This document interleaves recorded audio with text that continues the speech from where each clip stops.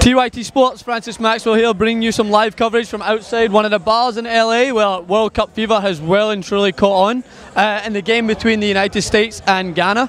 So the game got off to an unbelievable start as Clint Dempsey scored the 5th fastest goal in World Cup history, sending this bar crazy and everyone around the world talking about the United States. And then things got a little hectic in the second half. As the United States packed themselves in, Jurgen Klinsmann decided to take a more defensive approach, and it looked like it might have cost him as Ayew came in and scored. I think that's how you pronounce it. Ayew scored for Ghana, and it was on the 82nd minute. And things looked like it might have turned round to the way it was before.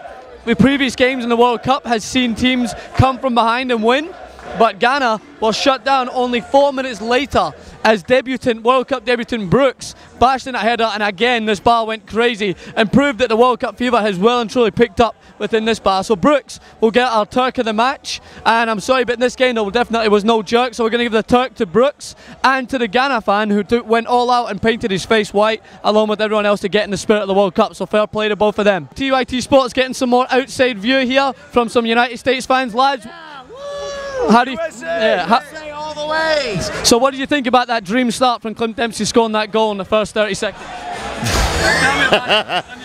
I was even watching the game. I didn't know what was happening. I was still getting my drink. By the time I drink game, USA scored. I wasn't ready for it. Oh, that's good. Were you celebrating though? We were, yeah. We were cheering, we were chanting, we were celebrating. It was a good mood. So we've got this gentleman here who's been kindly so nice to answer a few questions. So, sir, do you think the US has caught on to World Cup fever? Of course, it keeps getting better and better every 4 years.